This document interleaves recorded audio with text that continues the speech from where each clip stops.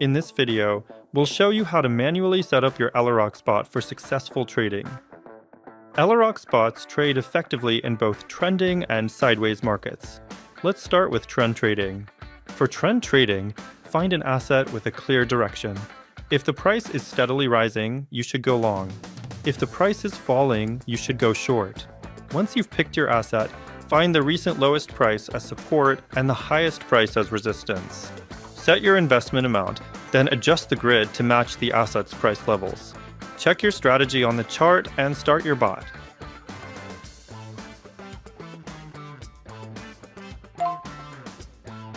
Now, let's move to the sideways market.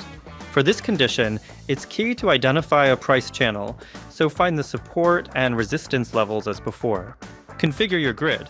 Set the initial order size, grid step, and extra orders. Always check your risk. Your account should cover the potential loss from your grid setup. Lastly, set min and max price levels to stop new orders outside the channel. Launch your bot and let Elirox do the work.